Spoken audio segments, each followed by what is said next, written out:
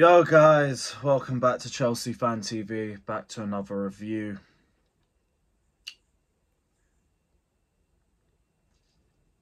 I actually don't know where we start from that one.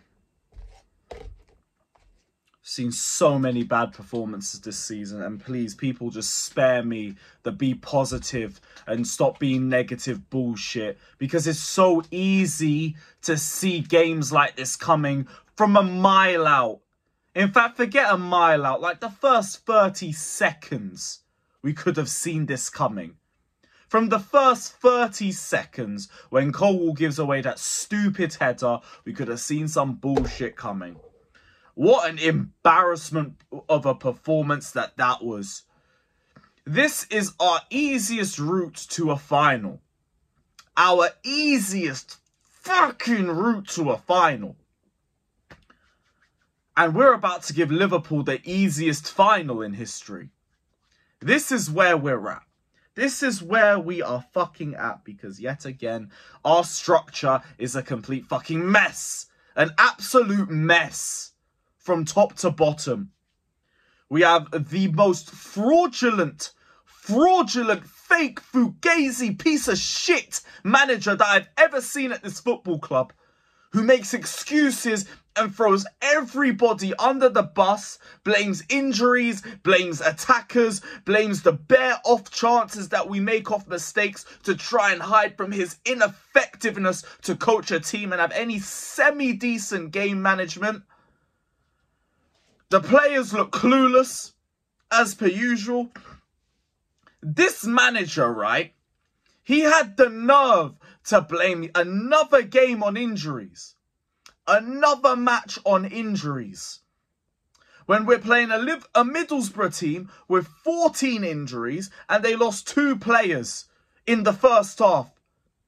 And they still beat us. They still beat us. This guy's structure is fucking pathetic. And I know man are going to tell me talk about the players. Everybody bar Petrovic stunk. Disasi was, I think, the only other person who could have his head held high in the first half. Maybe Enzo. Everybody else was sinful. Everyone else was sinful. But who put us out in that structure? Why did Middlesbrough look more comfortable, look more technically secure, look more confident than us, and they are a mid-table championship side? Can you explain that to me? Can you try and explain that to me? Why am I seeing wingers push to the touchline again when they constantly struggle to have any impact by playing that way because they have to beat 4 or 5 players to just generate a chance? Why am I seeing Enzo play as second striker, play as a left wing in other periods? What are we doing? What are we attempting to do? And then this guy yet again goes into halftime, doesn't change a thing. Doesn't change a thing, just sits there, twiddles his thumbs for 45 minutes. Sits there passively. By the way, this fan base loved to go at Graham Potter for being passive and not looking like he gave a damn. Look at Poch on the touchline. Man will sit there like this, like me right now, with his legs crossed, like this for 40 minutes. Then he'll get up. And you know what he'll do? He'll cross his arms again.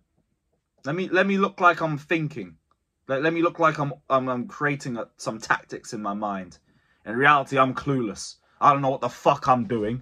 I'm just going to look like I'm busy. I'm going to look like I deserve to be here.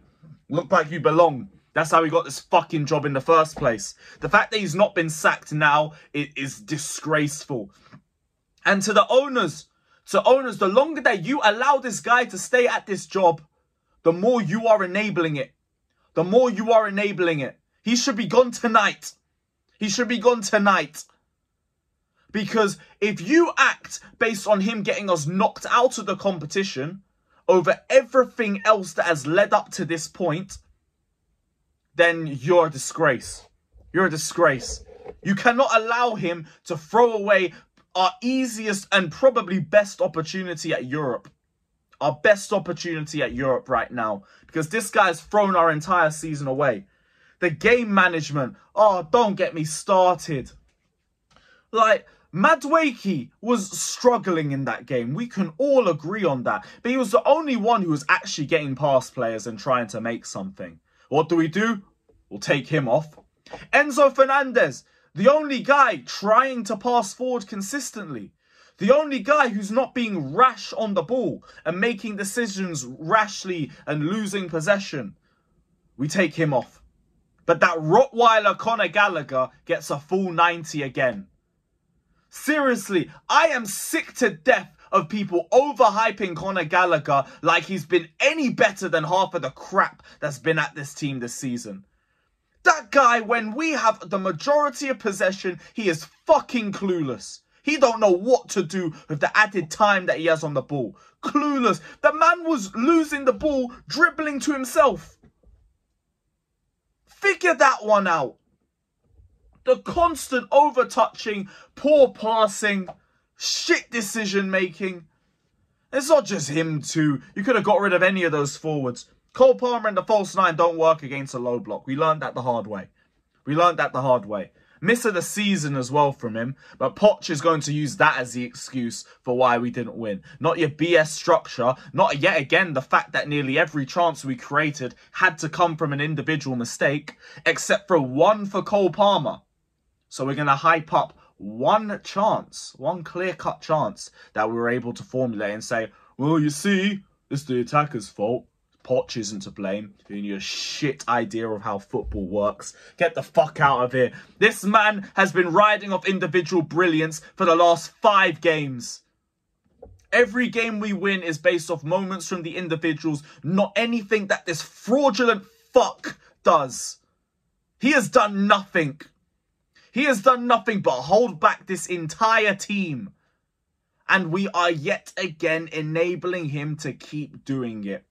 And the more we do that, the more it sticks on the owners because you're allowing him. Like, I can be annoyed at Gallagher as well all I want, but this dickhead keeps playing him for a full 90.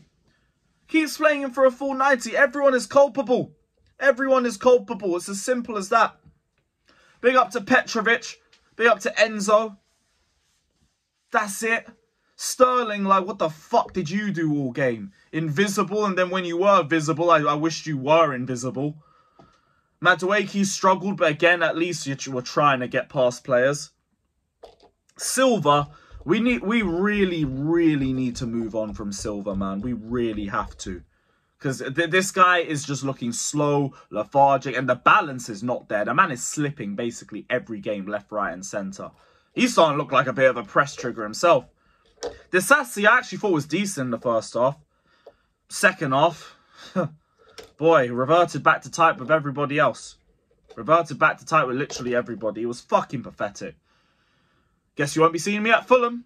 I ain't going to that shit. Fuck that. These men don't want to turn up. I will not turn up. I don't want to hear shit. Don't even give me that whole plastic fan bullshit. I don't care, man. Fuck you. I suffered last season. I'm not suffering this season. Big up to everybody that's locked in. Hit the like button, subscribe, all that BS. I'm out. Peace.